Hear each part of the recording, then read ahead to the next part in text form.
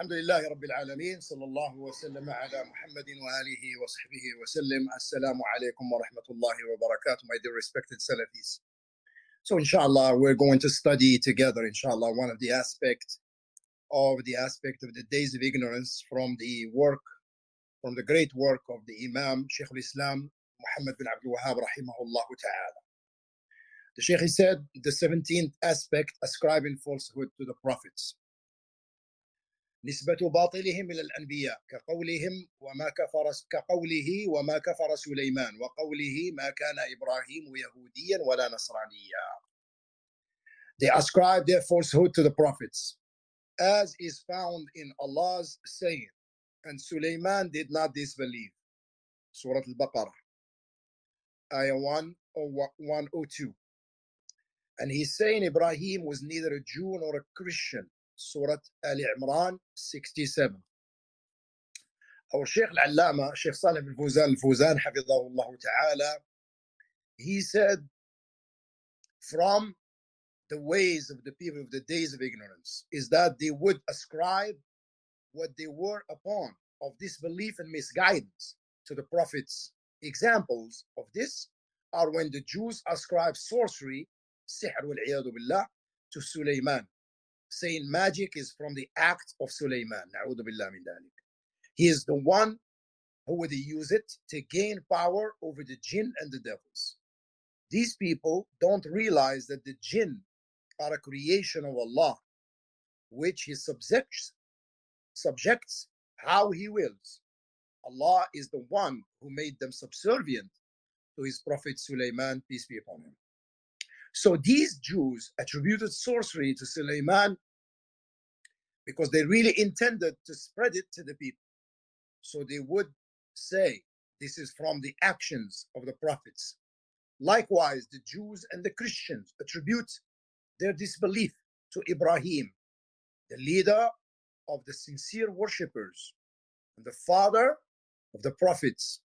They ascribe what they are upon of disbelief to him, saying, this is the religion of Ibrahim, and this is why Allah refuted them, saying, ما كان إبراهيم يهوديا ولا نصرانيا ولكن كان حنيفا مسلما وما كان من المشركين. So the translated notes here, Allah refutes the claims of the Jews and the Christians. Each one invented their own religion and then ascribed them to certain prophets, such as the Jews when they described their magic to Sulaiman, and the Christians when they ascribe their false religion to Ibrahim. So Allah clarified the reality of the matter in these two ayat. So Allah subhanahu wa ta'ala says, Ibrahim, meaning of which Ibrahim was neither a Jew nor a Christian. Rather, he was a true, sincere Muslim, worshipping Allah alone. And he was not from the polytheists. Surah Al-Imran. This was the religion of Ibrahim. He adhered to the religion of Tawheed, the oneness of Allah, and freed himself from polytheism and the polytheistic, contrary to what the Jews and the Christians are upon. And this is the reality, Ikhwan. When you look at what they're upon, is something else. And that's why it is not permissible for Muslims to call to unity of religions like the Ikhwan al-Muslimin do, or what they call it interfaith dialogue. And it is very common here in the West. It's very common here in the West. Ikhwan Muslimin, they do this, they call it interfaith dialogue, where they have a rabbi, they have a Jewish rabbi, then they have a Christian priest, may even have a Hindu priest as well, and they have one imam from the imams of the Ikhwan al-Muslimin, and then they will say, let's talk about things that we have in common and things like that. But we have not seen any of the rabbis and the priests come into Islam. We've never seen anything like that. So this is not permissible at all, because if you try to do that, then you are mixing up the truth with falsehood. How can you mix al-Iman with al-Kufr? Or how can you mix al-Tawheed with shirk? It's impossible. Shaykh Saalih bin Fawzan said, He said these individuals, they want to combine between the lizard and the whale. And it's not going to happen because the lizard can never be combined with the whale. The whale lives in the ocean and the lizard lives on land. So there is no way that you can combine between the lizard and the whale. Likewise, you will never be able to reconcile between al-iman wal-kufr. There is no way that you can reconcile. It's either iman or it is kufr. One of the two. So they cannot come together. You cannot bring them together. So Ikhwan Muslimin, they wanted to bring that which cannot be brought together, that which cannot be reconciled, that which cannot be combined.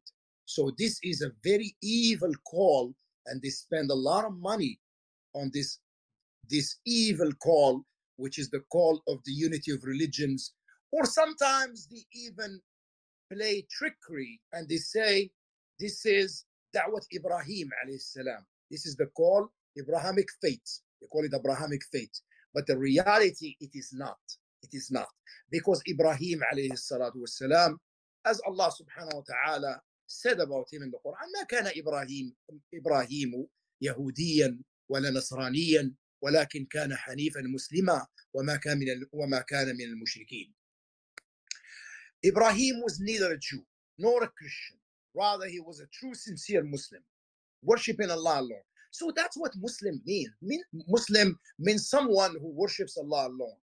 The one who singles out Allah subhanahu wa ta'ala in his lordship, his worship, his names and attributes. This is a Muslim. This is a true Muslim. Not the one who's trying to combine between the lizard and the whale. Trying to combine between that which cannot be combined. That which cannot be reconciled. You can never reconcile between al-kufr wal-iman, al-tawheed wal-shirk. They can never be reconciled.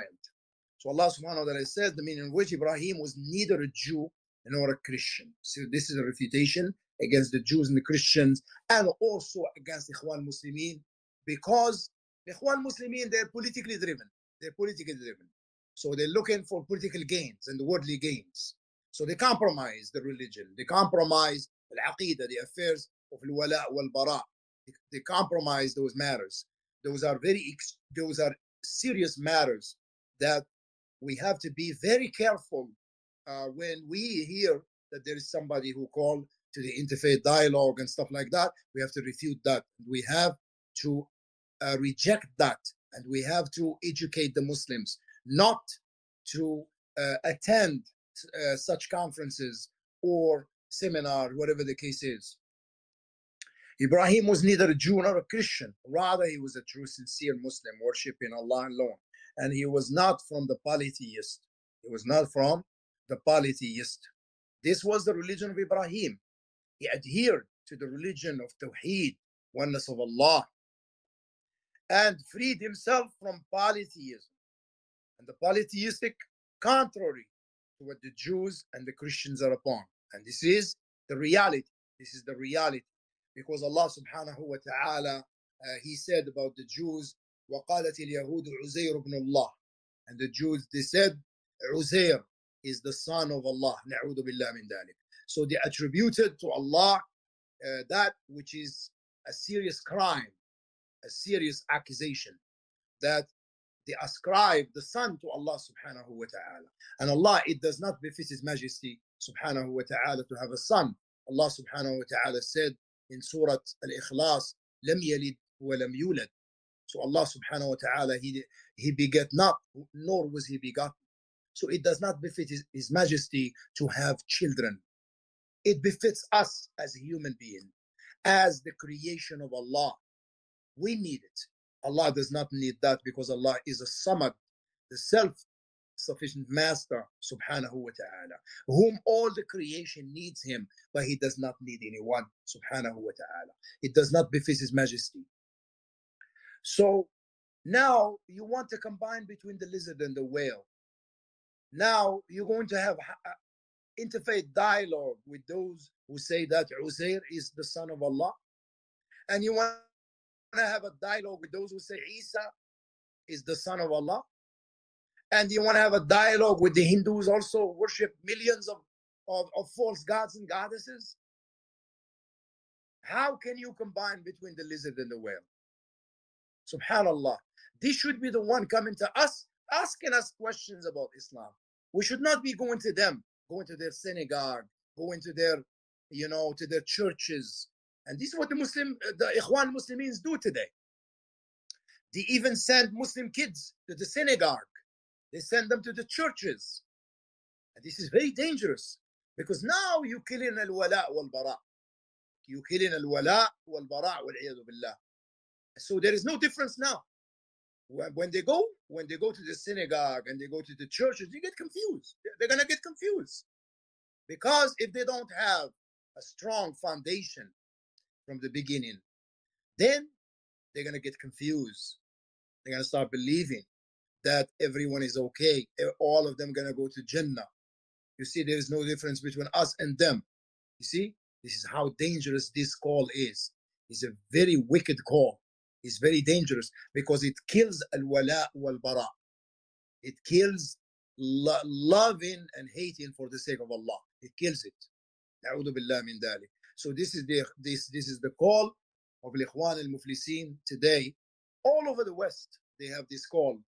Where they call it Abrahamic faith, or they call it interfaith dialogue, or they call it Wahdat al-Adyan, the unity of religion. And there's a fatwa by the Permanent Committee of Al-Ifta refuting that and warning against this, warning Muslims against the unity of religions. The Shaykh said also Judaism and Christianity did not come about until centuries after Ibrahim alayhi salam. So how can Judaism and Christianity be ascribed to him? This is one of the most despicable lies. History even denies this, since there exist many centuries between Ibrahim and them. The Torah was not sent down to Musa, and the gospel was not sent down to Isa until after Ibrahim, as Allah subhanahu wa ta'ala says, Ya Ahl al-Kitab, lima tuhajjuna fi Ibrahim, وما أنزلت التوراة والإنجيل إلا من بعده أفلا تعقلون. O people of the scripture, why do you dispute about Ibrahim when the Torah and the gospel were not revealed till after him? Have you then no sense? Surah Al-Imran. And he also says, كل الطعام كان حلا لبني إسرائيل إلا ما حرم إسرائيل على نفسه من قبل أن تنزل التوراة. All food was lawful to the children of Israel, except for what Israel made unlawful for himself before the Torah was revealed. Surah Al-Imran. So the same applies in this nation of Muslims to everyone that ascribed the falsehood he is upon to the Prophet sallallahu alaihi wasallam, thus fabricating false hadith in order to support his falsehood. So likewise, the Shaykh is saying this does not only apply to the Jews and Christians. Yes, it does apply to them, and we have clear-cut evidence. But at the same time, the people of bid'ah, the people of innovation, because they attribute so many things to the Messenger of Allah sallallahu alaihi wasallam, and it is a lie. Like the Sufiya, for example, the Tijani Sufi order, they attribute what they call dua al-Fatih lima ughliq, al-Fatih lima ughliq, and they attribute this to the Messenger of Allah sallallahu alaihi wasallam, which is a clear lie, despicable lie, that you attribute al-bid'ah, innovation, to the Messenger of Allah sallallahu alaihi wasallam. Likewise, those who attribute the hadith, which is fabricated, to the Messenger of Allah sallallahu alaihi wasallam, say the Messenger of Allah said this, they lie upon him sallallahu alaihi wasallam. And the Messenger of Allah sallallahu alaihi wasallam, he said, "Man kadaba alayya muta'ammidan falyatabawa maq'adahu min an-nar." Whoever lies upon me intentionally, then let him prepare his seat in the hellfire. And may Allah protect us from that condition. May Allah protect us from that condition. So anyone who attributes anything to the Messenger of Allah sallallahu alaihi wasallam that is not from the deen of Islam, then he's lying upon Allah. He's lying upon the Messenger of Allah sallallahu alaihi wasallam. like the people of bid'ah. And that's why you see the severity of innovations. And that's why Sufyan ibn Sa'id al-Thawri rahimahullah, he said, إن البدعة أحب إلى إبليس من المعصية. المعصية يتاب منها والبدعة لا يتاب منها. Indeed, innovation is much dearer to Iblis than the sin. Because the sin, you repent from it. There is no one who commits a sin and feel good about it. Unless this person's heart is dead, completely dead. But in general, the people, when they commit a sin, they feel guilty. And they feel the urge to make tawbah to Allah subhanahu wa ta'ala and seek forgiveness. Unlike al-bid'ah, unlike the innovation. Because the innovator, he believes that he's doing something good, that Allah will reward him for it. How is he going to leave it? How is he going to abandon something that he believes that it is from Islam? He believes Allah will reward him for it. You see how dangerous it is when someone innovates in the religion. And the innovation spreads out like wildfire. All it takes is going on a social media platform. That's it. Go on Instagram, go on WhatsApp, on any social media platform. And once it spreads out, it spreads like wildfire. You see how dangerous it is, especially today with the access of social media. Anyone can access, go on WhatsApp or go on Google or YouTube or something like that, and he will find someone talking about a bid'ah that has nothing to do with the religion of Islam, or a fabricated hadith, fabricated story, or something like that. And before you know it, everyone reads it, everyone hears that, and then other people, they carry it around and circulate it to others, and it becomes, billah, the talk of the town, the talk of the whole country. Subhanallah.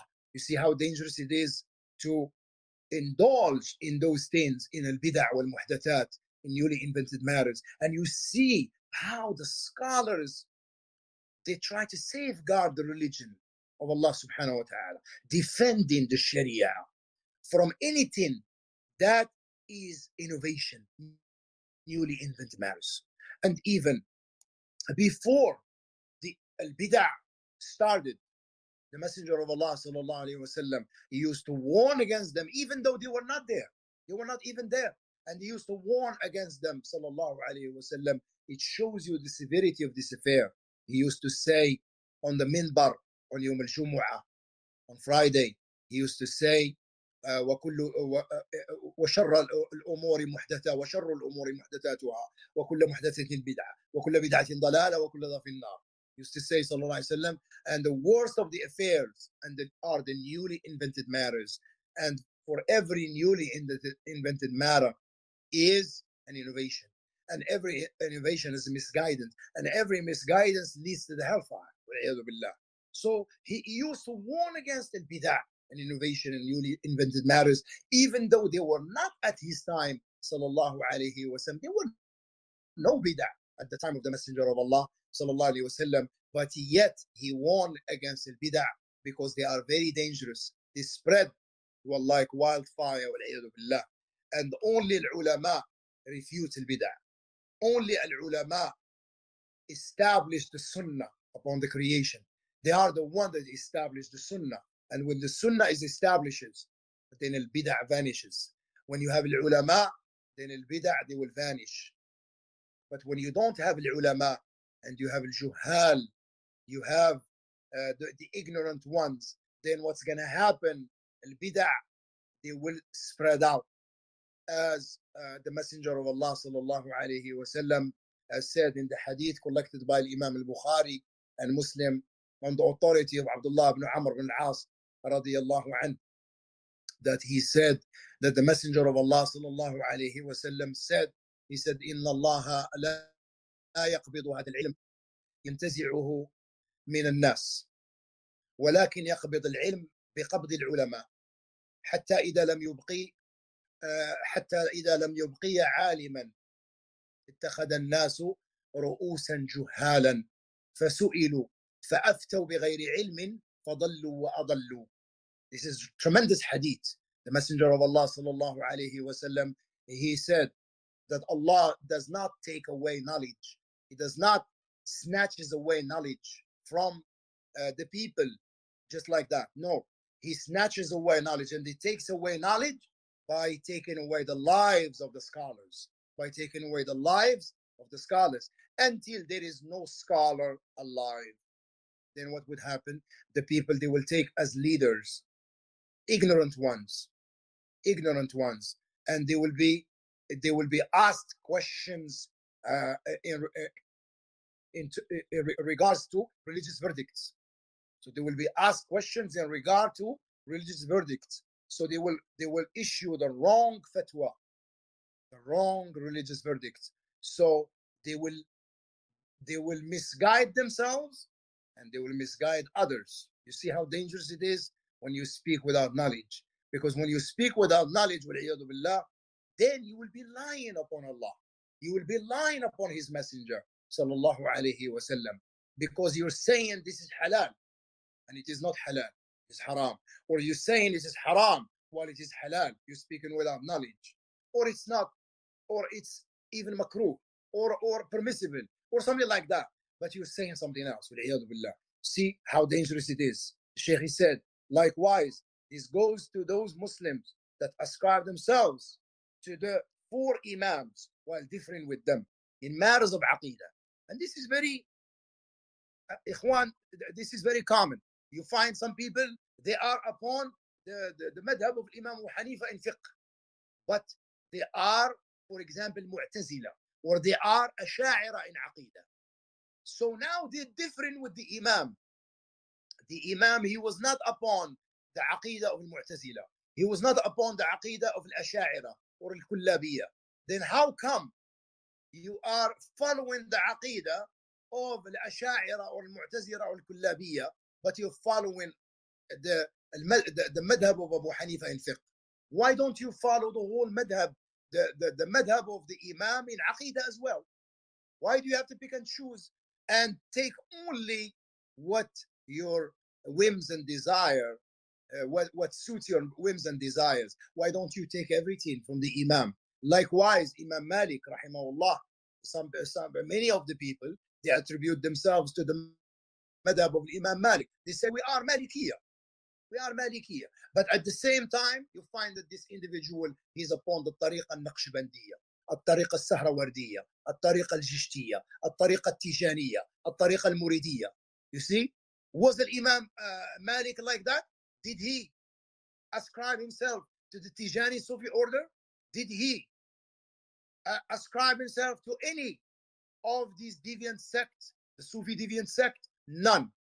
Then why don't you take everything from the Imam Malik? Don't pick and choose. Don't pick and choose. Whatever suits your desire, you take it. But when it comes to the matters of belief, you don't follow Imam Malik. And you claim that you do, but you're not. Actually, in reality, this is just a claim, but it's not true. Likewise, those who follow Imam Shafi'i, Imam Ahmad bin Hanbal, rahimahullah, anyone who follows the 4 madahib, if he does not follow the Imam in matters of belief, then this person is lying. He's lying. Because if you are a true followers of that Imam, you follow the Aqidah of that Imam. Because the Aqidah of the Imam is the Aqidah of Al-Sunnah wal-Jama'ah. Now, the Shaykh, he said, now, so for example, they ascribe themselves to Abu Hanifa, Malik, and Shafi'i and Ahmad. But yet they are upon the creed of Al-Mu'tazila, Al-Asha'ira. And they go ahead and ascribe this false creed to the Imams of the Salaf. See, this is what dangerous it is. Now, when you ascribe yourself to Al-Mu'tazila and you accuse the Salaf to be upon the Aqidah of Al-I'tizal, or you are upon, you ascribe yourself to Al-Asha'ira, and then you ascribe this madhab of Al-I'tiqad, this deviant madhab of Al-I'tiqad to the A'imma of the Salaf. This is a lie. You're lying upon this A'imma. You're lying upon them. These noble Imams, may Allah have mercy on them, were not Mu'tazila. Rather, they would wage war against the Mu'tazila and the scholars of rhetoric. This is what they were upon. You find this in the books of Al-Aqa'id. You find the statement of those Imams. You find those Imams, rahimahumullah ta'ala, Abu Hanifa, Malik, Shafi'i, Ahmad, Sufyan ibn Sa'id al-Thawri, Sufyan ibn Uyayna, Al-Layth ibn Sa'd, Hammad ibn Zayd, Hammad ibn Salama, and others from the Imams of the Salaf, rahimahumullah ta'ala. You find that they refute al-Mu'tazila, and they refute al-Asha'ira, and they refute al-Murji'a, al-Qadariyya, al-Jabriyya, al-Sufiyya, and other than that, al-Khawarij, and other than them. You find that they refute them. So those Imams, they were not upon what you're upon. So if you say Imam Abu Hanifa or Imam Malik or Imam Shafi'i or Imam Ahmad, they were upon the Aqidah of the Mu'tazila, you're lying upon those Imams. You're lying upon them. We ask Allah subhanahu wa ta'ala to guide those who are misguided. And may Allah make us firm upon the truth. Wassalamu alaikum wa rahmatullahi wa barakatuh.